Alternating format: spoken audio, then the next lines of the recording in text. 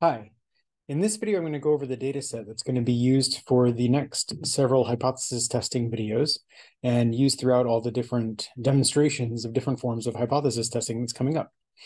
So this data set comes from ERCOT and contains the power generation from different sources for 2 days from the Texas power crisis in February of 2021.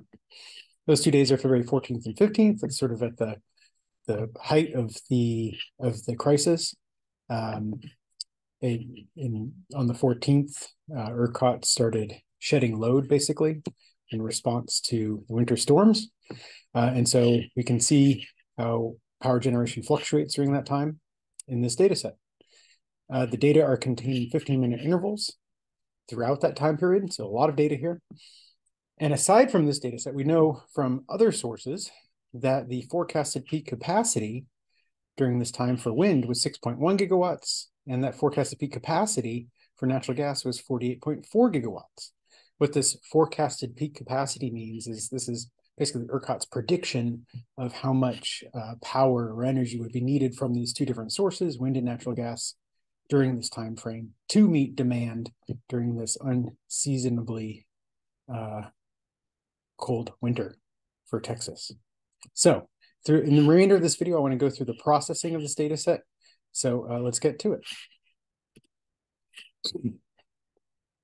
So we'll start by importing the data. I've got it contained in Google Drive. So I've already mounted my Google Drive. And before I import it, it's always good to click on the CSV and open it up either in Google Sheets or Excel, of course, as we've done before. And so here we see the raw data format of this data set. We've got our dates in the first column, the fuel type, biomass, coal, gas. So a lot of different sources here, not just wind and natural gas. And here we see two different forms of natural gas. So there's natural gas and then combined cycle natural gas. Settlement type, total energy, or total power, I should say. And then the times that throughout the day. So starting basically at midnight and going out throughout the day, in which power was generated. And then in the cells here, we've got the different amounts of power generated. And we know from ERCOT that these values are in megawatt hours. So let's get down to the processing steps. First off, we'll import the data set using the usual command here. Also good to look at just a preview of the data. We can do gen.head to see what we have here. Look at the first 5 rows and last 5 rows, and we see what we saw in the CSV basically.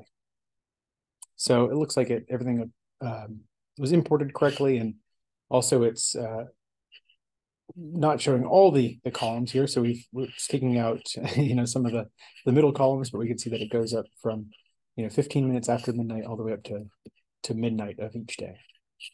Let's take a look at the column headers here. So gen.columns.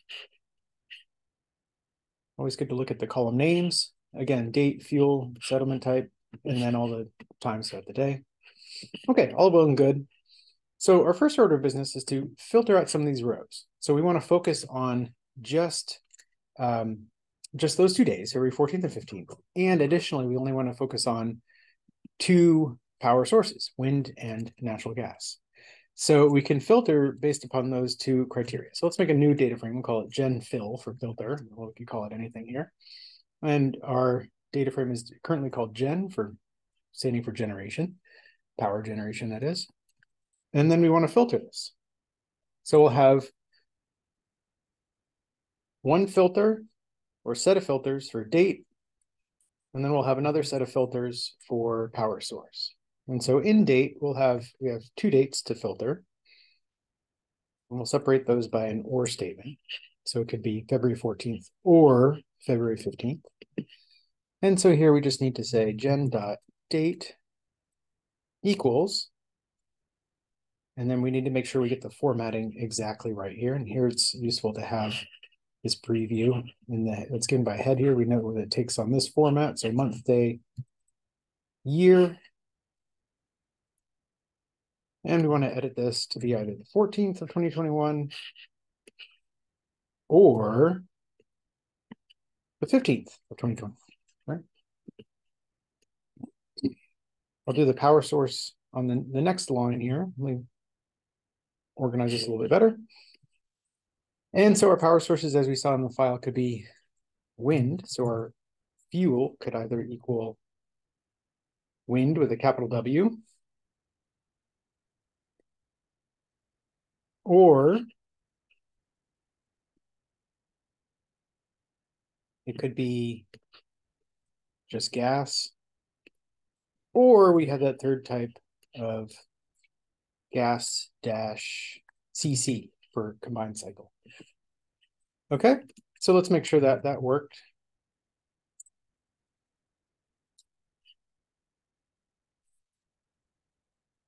Make sure we go back to preserve our indenting here, keep it organized. Oh, we have an error here. Series object is not, oops, I forgot a or statement here. There we go. Okay, and then we have it. So now our fuel is only limited to gas, gas CC, and wind. Okay, that's all well and good. Next step is that we need to rename one of our columns here. Now this is just a particular set for this data set, but it turns out that what ERC calls midnight 000, this is going to be, they allocate this to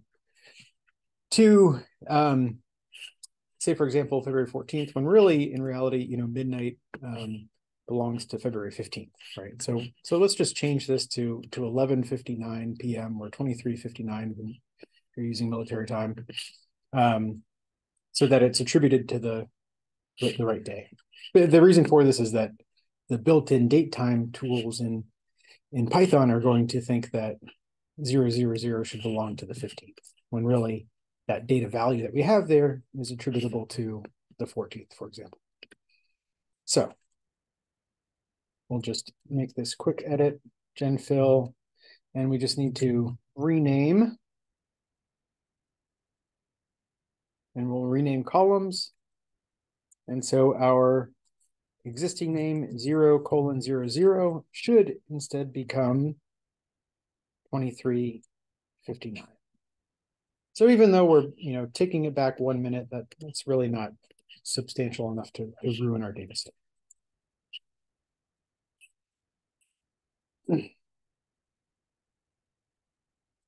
So there we have it.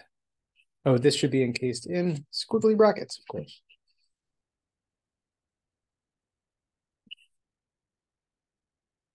There we go. So moving on here, we're done with that. Now we can remove some superfluous columns here. So fuel, sorry, not fuel, but settlement type and total we don't need.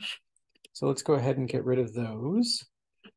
So we'll continue just writing over genfill. Instead we'll say,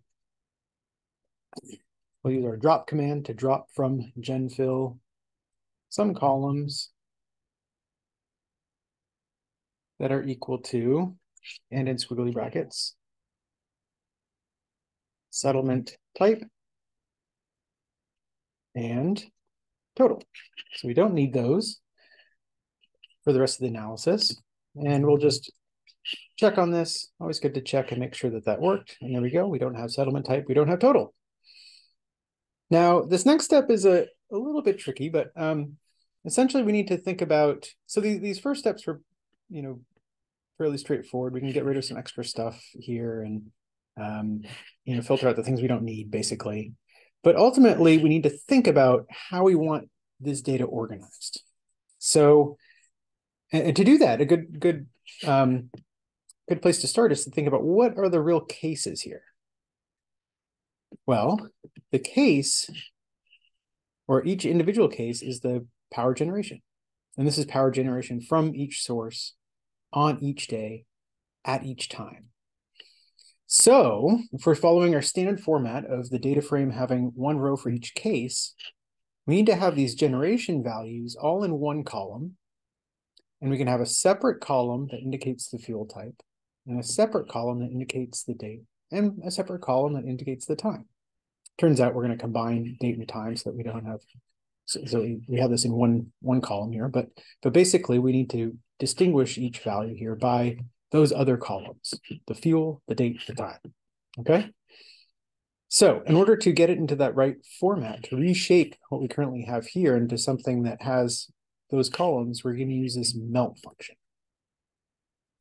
All right, so how we do this is, again, we'll just write over genfill, we'll replace this, and we'll call our data frame genfill.melt. So we're going to use our melt function here. We start with our ID vars.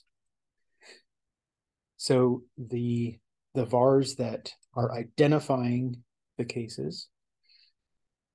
And so in square brackets, this will be the date,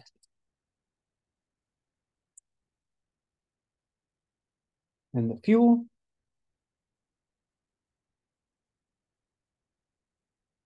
our var name will be time, so that'll be unique for each one.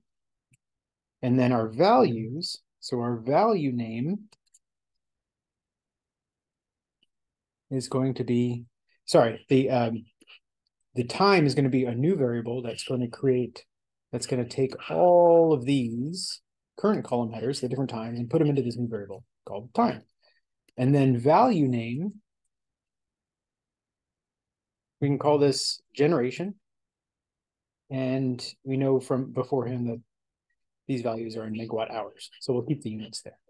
So it's going to take all the values that are under these time columns and put them into this generation column. So in other words, just to summarize, so these ID vars are the current ID variables, date and fuel. So those are static. We're going to keep those. All the other columns are going to go into a new variable called time. And the values underneath those are going to go into a new variable called generation, defined by value name. Okay, so let's take a look and see how this has worked. And there we have it. We've got our new structure. So instead of a wide fat table, we've got a skinny narrow table. We've got date, we've got the fuel type, we've got time, and we have generation. So each of our cases here has a single row. And that's exactly what we want. Now, as I said before, we can combine date and time so that we have something called date time that's going to be unique for every case here. So we need to first import a package date time. Then we will create a new variable. We'll just call it date time. We could call it anything we wanted, but date time is pretty straightforward. And then we'll say from this pandas package, we're going to use this function toDateTime. So transform something to a datetime object. And the thing we're going to transform is genfill.date, column date here, plus, and here I'm going to put in a blank space,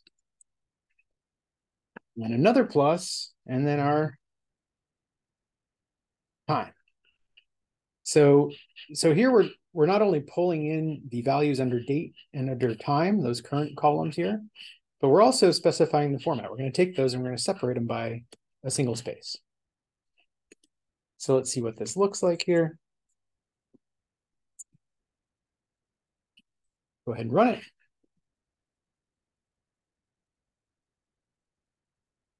And there we go. We've got a new column, date time. That's got the date, space, time, which is handy. Okay. So, and if we wanted to, we could remove date and time from this, but that's not necessary. One other thing we need to do is we need to convert our generation, which is actually in units of energy here, so megawatt hours, and convert this to power. And ideally, we want this in gigawatts. The reason being is because we have our forecasted peak capacity in gigawatts here. And what we're going to want to do is compare the actual generation to these peak capacity values. So we need to have them in the same units. So let's go ahead and convert megawatt hours to gigawatts. And this is going to be here we're basically using, I've stated the known formulas or unit conversions that we're going to enable here. So we'll start by taking these existing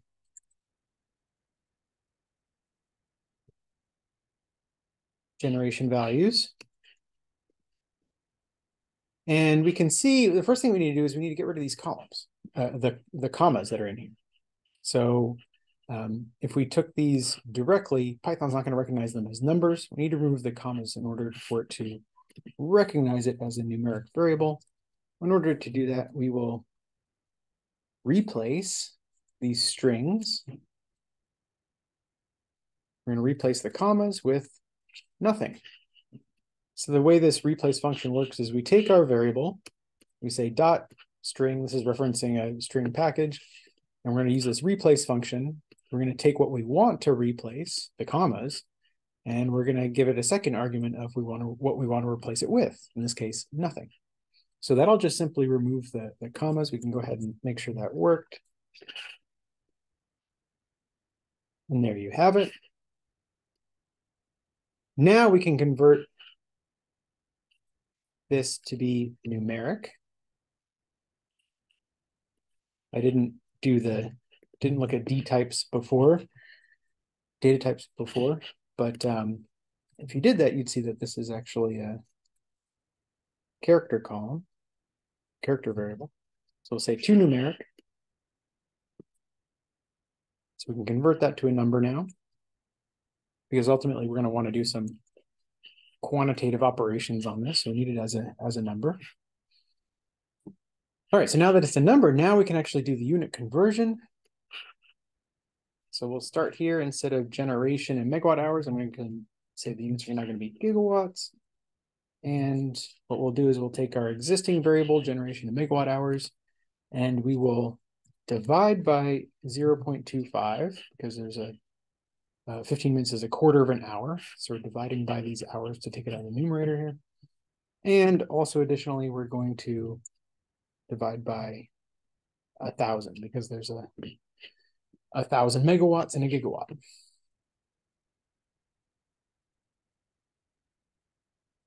So we can make sure that that worked. And there we go. So we've got our generation in gigawatts here. And then now we can clean up a little bit. Also, we can drop some of these unneeded columns now. So we'll drop columns. We can get rid of date. We can get rid of time. And we can also get rid of generation in megawatt hours.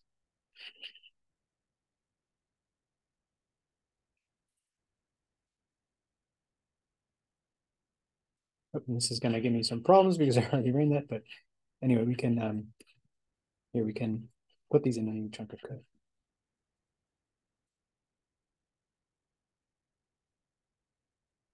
Columns. And there we go. So now we have our cleaned up data set. The reason I got this error before is because I had already run these, and so now it can't find, it can't do this replacement because I already replaced it. So anyway, we've got our cleaned up data set here with just the variables we want: the fuel type, the date, time, and generation. One other thing we need to do is we've got gas and gas combined cycle. Let's combine these into just natural gas, because these are two different forms of natural gas. We're going to lump them together because ultimately that forecasted peak capacity is considering both forms of natural gas, and the generation data is segregating those two sources. So in order to do this, we need to first pivot our data frame. So let's make a new object called genPiv. And what we're going to do now is we have something that's tall and skinny here, and we're going to make it a bit fatter. We're going to have separate columns for a fuel type here. So we're going to essentially do the reverse of that melt, so that we can then do some operations on the two different columns. So we'll say we'll define an index here. Our index is date time. So our index is date time because that's a unique identifier for these rows, basically. Well, combined with the field type, I should say. And then we're going to make some new columns that are based on fuel. And then the values for this new data frame are going to come from our generation in gigawatts, okay? So let's take a look at what that looks like. So there we go. Now we have a data frame that has indices. So this is not a column right now. These are indices of date time. And then we have gas combined cycle, and wind, and the values there all in generation in units with gigawatts, okay? So now we can combine gas and gas CC simply by adding those two columns together. So I'll make a new column here. Let's call it natural gas. And we'll take our gas column and our gas CC column, and we're just simply going to add those two values together. So we're going to aggregate them.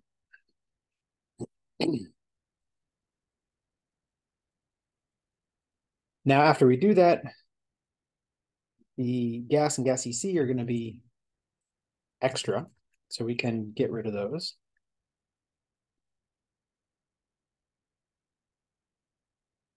So get rid of gas and gas CC since those are no longer needed. And let's see what we have now. So there we go. We've got now just two columns, wind and natural gas. And we see that gas CC, 7.5, 26.2. We add those together, 33.7. That's about right. So there we go. Now we want to get it back into the form that we had before, where fuel was a column, not two separate columns. So let's melt again. Before we melt, we need to reestablish date time as a column.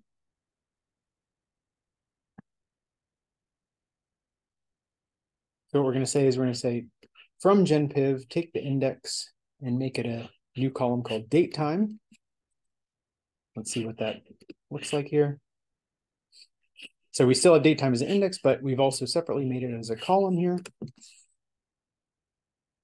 And then from genpiv, we can say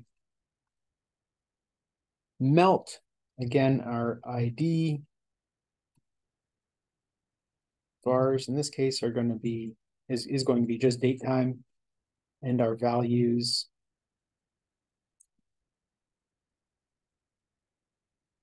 are going to be in generation gigawatts.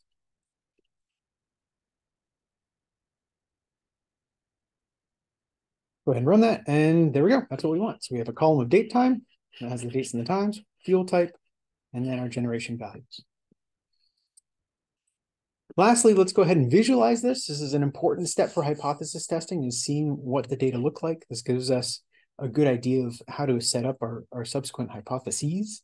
So let's make a line plot here where we will have a line, one line for each energy source, and plotted over time here. So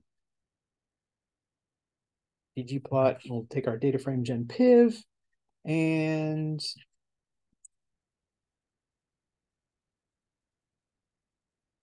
we'll have a line where X is going to be our date time and Y is going to be our generation. We need to get this name exactly right so it matches the column there. And also, we want to specify the color, in this case, as fuel. So let's see what this looks like.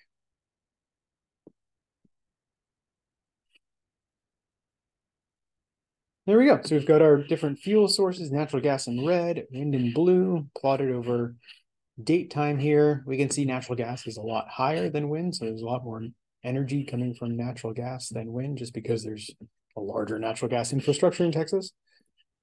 Although Texas does have comparatively large wind infrastructure compared to other states.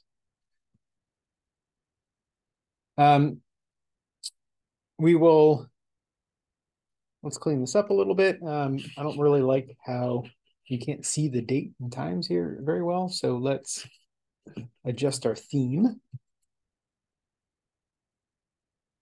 and make our axis text on the x-axis a little more readable. We'll say element text and change the angle to be 75 degrees.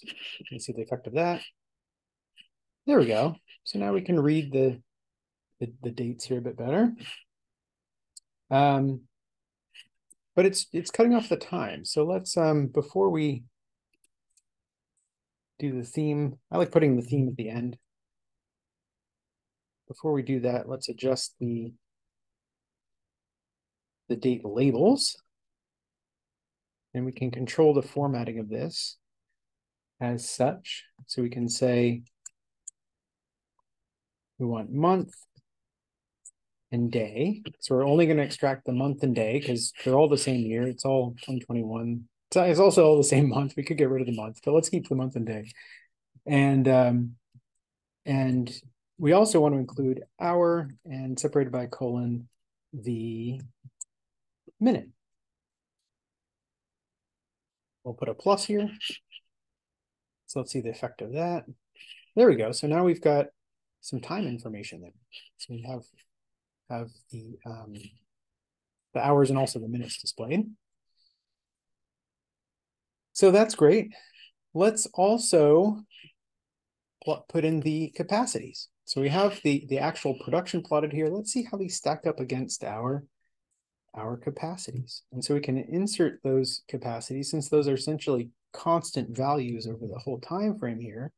We'll put those in as horizontal lines. And if we want to do an H line, we need a y-intercept argument. So basically, what's the y value for that horizontal line? And so for natural gas, this is going to be 48.4, and our color here can be red, and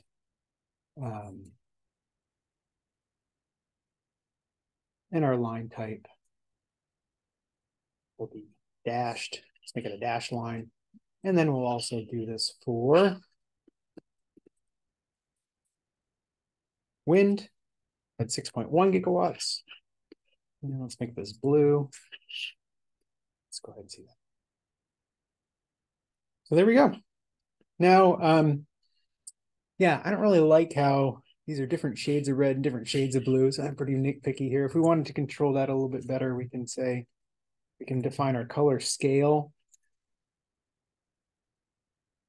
for the curves, so for the lines, and we'll set some values. Let's switch this up. Let's say, so we'll have natural gas be the blue, and wind be the red. Doesn't really matter. There we go. So now the colors match perfectly in terms of shade, just how I like it. So, but the main takeaway here is that, well, you can see natural gas is consistently below its capacity over this 2-day time frame. Wind is below its capacity sometimes, and sometimes it's above it. So that's interesting. So let's retain that thought as we go forward in the subsequent hypothesis testing, okay?